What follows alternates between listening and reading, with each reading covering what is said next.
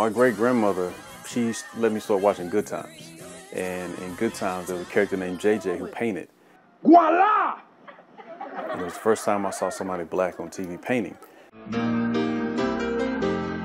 And finding out later from my grandmother and family that the painter from that show was Ernie Barnes, and Ernie Barnes was from North Carolina. So that blew my mind even more that there was a black artist from North Carolina, black artist who was getting paid for art. And that just opened up this world of, ooh, I want to explore this art thing. I think exposure to greater things is important, period, but it definitely helps to see somebody who you can identify with because it makes it more realistic that it's possible.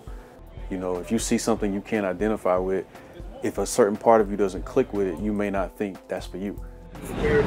But if you see somebody you can identify with, then it's like, oh, well, if they were capable of doing it, then it's still a path for me, it's a possibility for me. So I think that's super important.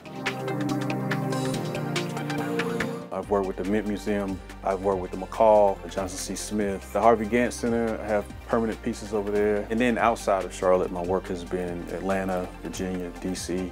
One of the most notable would be my collaboration with Nike, which happened through Black Sheep Skate Shop, getting to work on the character design for the Black Hornet Dunks.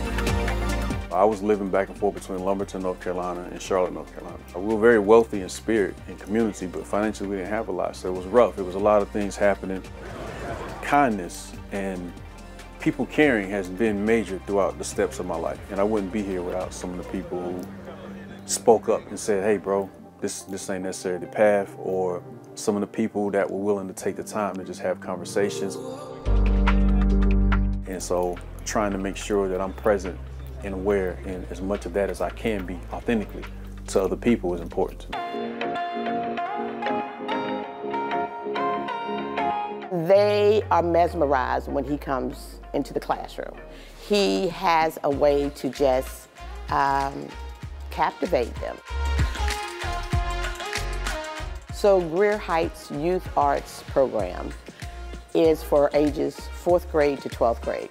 I think the main mission statement is to help through art. Art is a catalyst for change, and through that mindset, to be able to transform their lives, that they have a better quality of life, that they can make better decisions, that they have more self-confidence and self-esteem, and that they can be a more engaged citizen.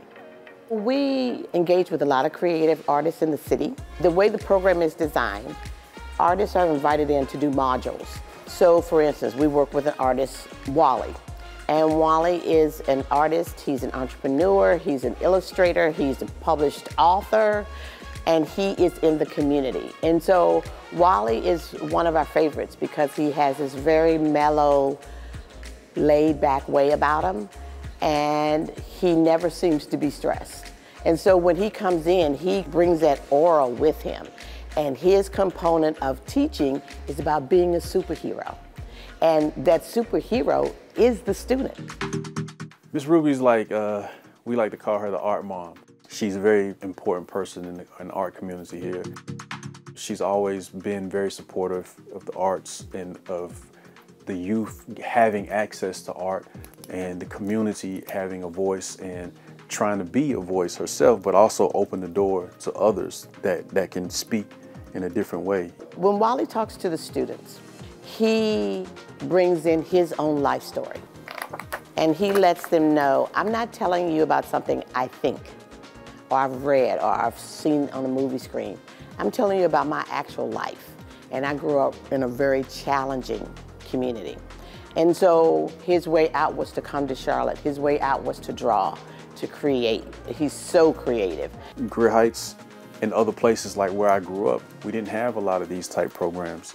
And so to have something like that available where kids can come for free and spend time getting to meet people that they might not have crossed paths with otherwise was super important. That's been a heavy part, man, of just trying to make sure we are the example and we are setting the standard. And then they take that and elevate it. And so we're working with the children to help them to understand that art can take them anywhere they want to go.